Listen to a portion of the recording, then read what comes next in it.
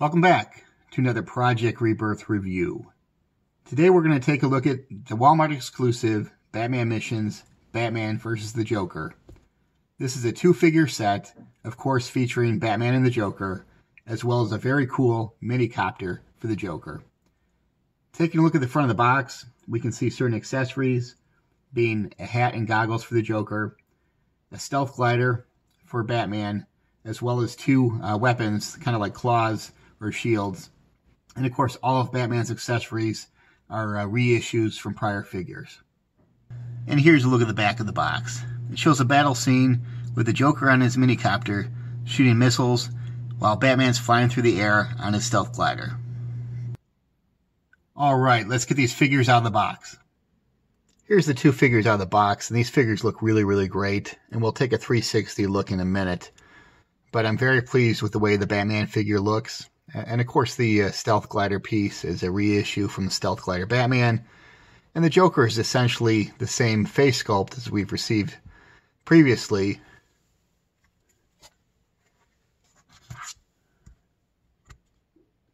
For comparison purposes, here's our Batman vs. Joker two-piece set on the far right, along with the standard Batman Missions Joker on the left, and a really cool customized Joker from It's Vintage in the center. And for accessories, we get the slashing weapon. I believe it's called the Bat Claw. And a pair of goggles for the Joker. Let's take a 360 look at these two figures.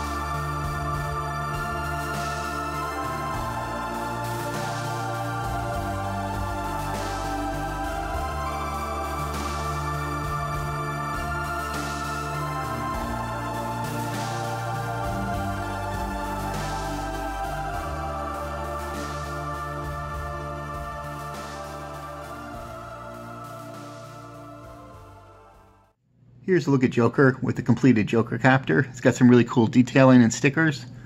And the blade of the copter spins by hand.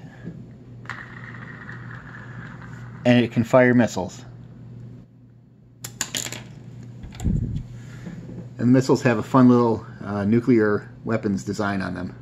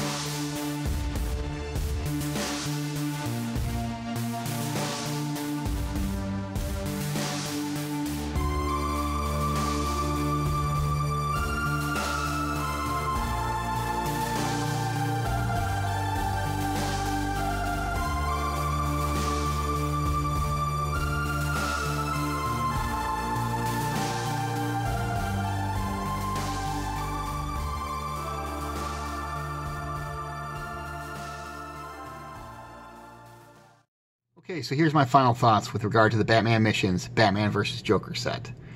First of all, I do want to note that even though this is a Walmart exclusive, that I have seen it on Amazon, but for more money. It's supposed to be 20 bucks at Walmart, but I've seen it for I think like closer to 30 on Amazon.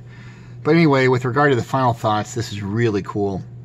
I probably would have paid $20 just to get the 2 figures.